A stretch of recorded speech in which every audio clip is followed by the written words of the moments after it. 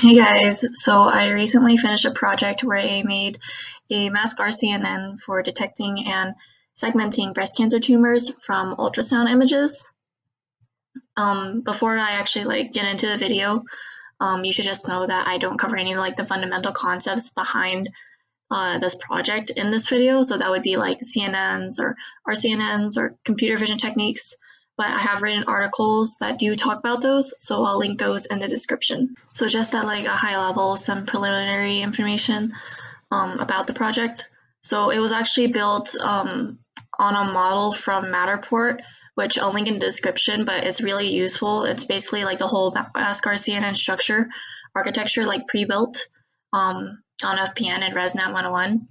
And then I started with pre-trained weights from MS Coco, but those weren't my final weights. And then just some other information, I set the confidence level so that it skipped the CNN skipped regions with less than a 90% confidence. And then I trained the model for 30 epochs with 51 steps per epoch, which took about 1.5 days. And the model runs okay, but I would actually recommend training it for at least 50 epochs. And then I'll link where I sampled the data in the description. I didn't use all of the images from that data set, but I did annotate them by hand. I used about 200 images.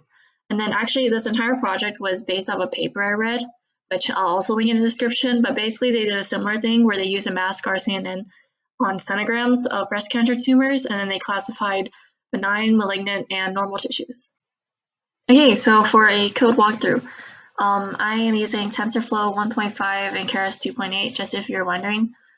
So in this file, this is where I trained the model. So here's me just importing a bunch of packages that I needed, and defining the root directory, and also logs, the logs folder. So the logs folder is basically where all the trained weights go. So you can see that in here. These are all the different trained weights from each time I ran this. And then this is a weights path. So originally these were the pre-trained weights from Microsoft Coco. But as I trained it more, I updated this. Here I defined a class called custom configuration. Basically it's just overriding some of the things that were defined in the original architecture from Matterport. So the number of classes, I have 3. So that's for the background, benign tumors, malignant tumors, and then the training steps per epoch. Which is 51, and then also the 90% confidence thing I was talking about earlier. This is a class for the custom data set, so I'm just I'm adding in more information about the classes. Here is where I set the directory for my annotations. So that was in a JSON file that I annotated by myself. You can find that here. So these are all the images and the training data set, and then the annotations for those are in a JSON file. So this, for annotations, this basically goes through the information that is in a JSON file, and that lets me add in images. These are just for loading the mask and also image referencing. So here is the actual function for training the model. You can see that I load in my custom data set. So my training data and also the validation data. And then, so as I was training this, I actually trained it in sessions of 10 epochs at a time, but I trained it for 30 epochs in total. It's just so I could check to see how the model is doing in between. So you can see that here. And then, the learning rate is the original one, which is 0.001, I think. And then I'm calling the weights. And so here you can actually see what it was doing while I was training. And then it took a while.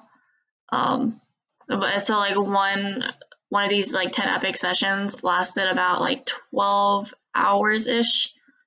So it took a while. And then after that, I was able to actually test it.